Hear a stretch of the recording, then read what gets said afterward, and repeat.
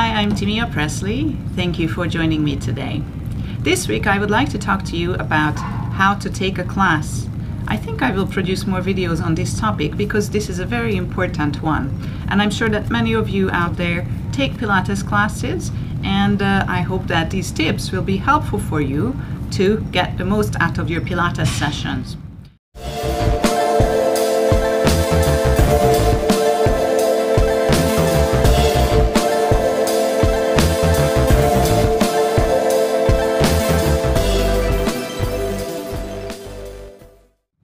Yesterday I was teaching a mat Pilates class, and I was teaching an exercise called roll up. This is the one where you lie down on your back and you start reaching the arms forward and up and roll up from a supine position on your back all the way to sitting and then into a forward bend over your extended legs in front of the body. And this is a tricky exercise. This is one that's really not everyone's cup of tea.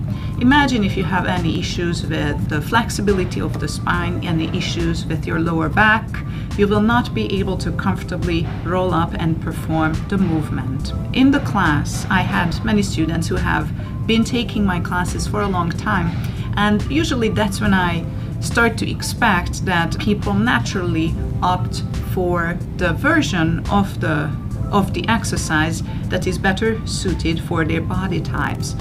But there is one thing in group classes that is really hard to manage, which is that wonderful flow, that wonderful group dynamic.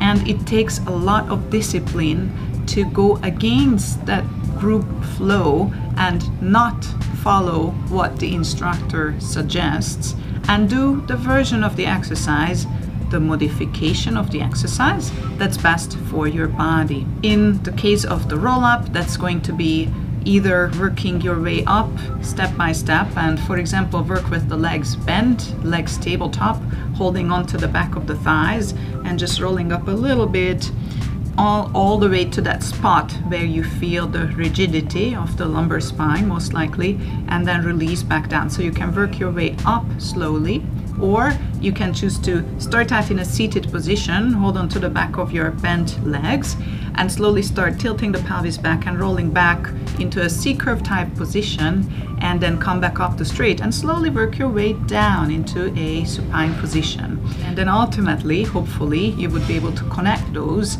and be able to roll up and down. But sometimes that doesn't happen. Not being able to perform an exercise isn't about strength. Certain postural types don't do well with certain exercises, and you can work on coming close to the exercise. Sometimes some exercises will not be accessible for everyone.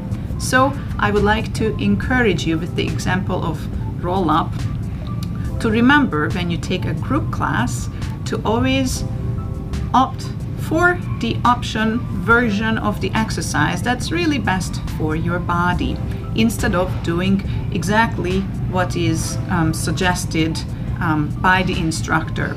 And often an instructor will also break down some modification options. But when that doesn't happen, maybe the instructor is busy focusing on another side of the group, don't hesitate and just opt for the version that's best for your body.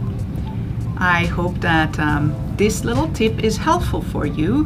Please apply it in a group setting. Thank you for watching this video. I look forward to seeing you next Friday when the next video comes out. Don't forget to subscribe to the channel if you haven't yet, and if you're in the DC area, book your private Pilates session with me through my website. Thank you. Bye-bye.